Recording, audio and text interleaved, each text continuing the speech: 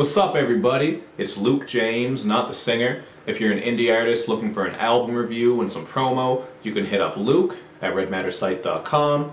And what I have for you boys and girls today is my review for Raekwon's new album, F.I.L.A International, Luxurious Art.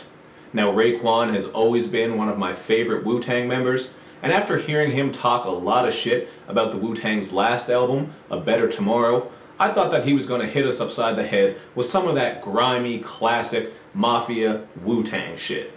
But unfortunately, this album often comes across as an attempt to reach the mainstream and possibly a younger audience as well. Especially with poppy songs on it like All About You featuring F.I.L.A. It's not an all-out awful song really, but it just sounds like a rap and R&B hit from 5 to 10 years ago, so it's a little bit outdated. F.I.L.A.'s singing on this song is fine, but overall, I think it's the features on this album that really hurt it the most. I mean, instead of having all kinds of great features from Wu-Tang members and affiliates, we have 2 Chainz spitting about eating his spaghetti with machetes on F.I.L.A. World, and French Montana dropping mediocre bars as always on Wall to Wall. French Montana delivers a sing-songy hook and a stuffy voice on Wall to Wall, but thankfully, Busta Rhymes is featured on this track as well, and his intensity really helps lift up the track. The piano and sample-based production on Wall to Wall is on point, but for the most part, a lot of the production on this album is a little bit stale. Not that the beats are all out awful, they just don't really make for any "oh shit" moments. For example, A$AP Rocky and Raekwon both drop great verses on I Got Money, but the beat is just uninteresting and uninspired, and much like All About You, it sounds a little bit outdated. So that beat, along with the I Got Money theme of the song, really just kind of makes it a bland, typical track, but it would work in your car. One of the best songs on here though is 4 in the Morning, produced by Scram Jones and featuring Ghostface Killah. This is just a quintessential Ray and Ghost track filled with gangsterisms and slangage about drugs and guns, and this is one of the few songs on here that I think will really please the Wu-Tang fans. Ghostface is also featured on the funky and soulful track Reverie, aka Wraith, where Raekwon refers to the clique as the Al Pacino's rap.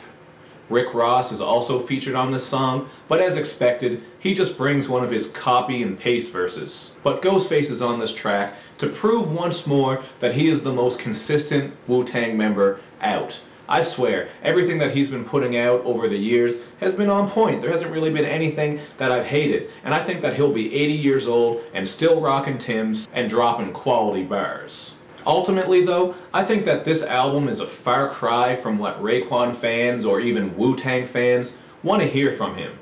And I think that's too bad, because even his last album from 2009, Only Built for Cuban Links 2, had that grimy feel that Raekwon perfected on his previous albums, especially because of the better features and also because of the great production from guys like Dr. Dre, J Dilla, Scram Jones, RZA, Alchemist, and more. He just had a crazy lineup on that album.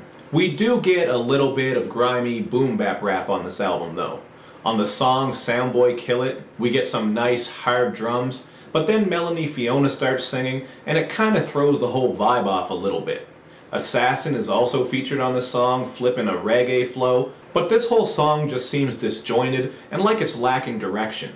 In fact, a lot of the features on here feel forced and just thrown together. But having Snoop Dogg sound like 90s Snoop Dogg on 1212 produced by Scoop DeVille made for one of the best moments on the whole album.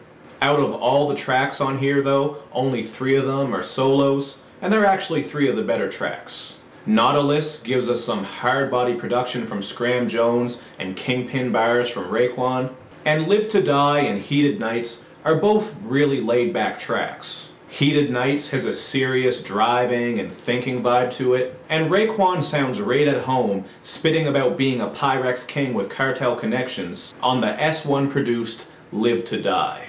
But to me, this is just an incredibly painfully average album from an above average MC who also just happens to be a legend. I don't really hate on Raekwon for going for a more commercial and mainstream style here, because maybe he's just growing and evolving as an artist and a person. But I just feel that he's way better than this album. See, Raekwon is a trailblazer, a pioneer, and a trendsetter, not someone who should be out here following trends. And that's why I give this one a 3 out of 5. Raekwon still has bars, but it's the spotty features and production that really take away from this album. But that's just what I thought about it. Hit me up in the comments section to let me know what you think, and as usual, do all that good YouTube and social media stuff, where you like my videos, you share them, you follow me on Twitter, you retweet my videos, and you especially subscribe to my channel because that's the one that helps me out the most. I'll see you guys next time. Thank you for watching once again.